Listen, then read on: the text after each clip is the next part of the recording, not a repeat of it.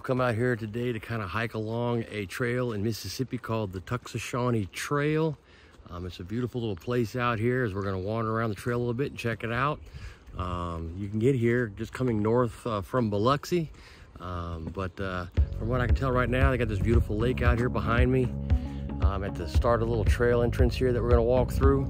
And we'll just kind of wander around and see what kind of neat things there are to see out here on the trail today.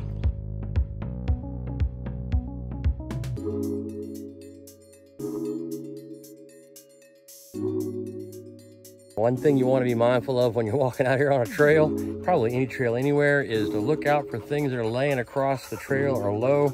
In this particular case, these little thorns right here on a rose bush that's out here, that would not feel good if you weren't really paying a whole lot of attention and you spent a lot of time looking around. So make sure you look about what's on the trail as much as what is around the trail.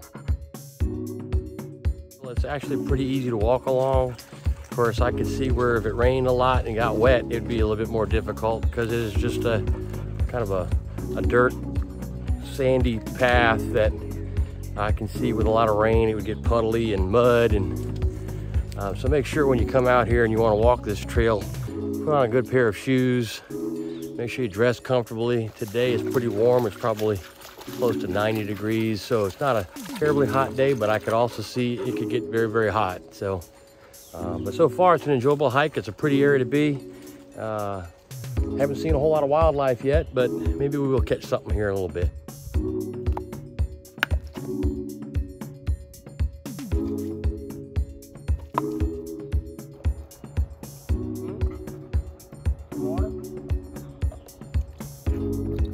Oh yeah? No. So also being out here along this little trail, it's a great place to bring your animals or your dog if you have one. She's having a real good time running around and chasing after stuff and checking out all the environment. So it's a really good place for those of you that love your pets and want something to do. Coming down here to the trail is a great place to bring your animals.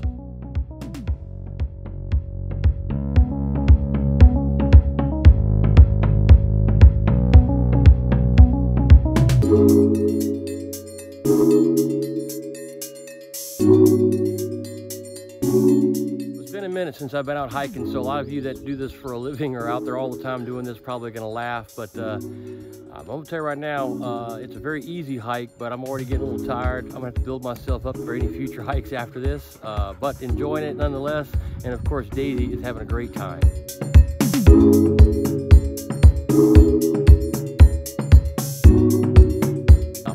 Always looking for an adventure and another place to go. Anybody got any ideas out there, you just let me know and we'll try to go and check it out.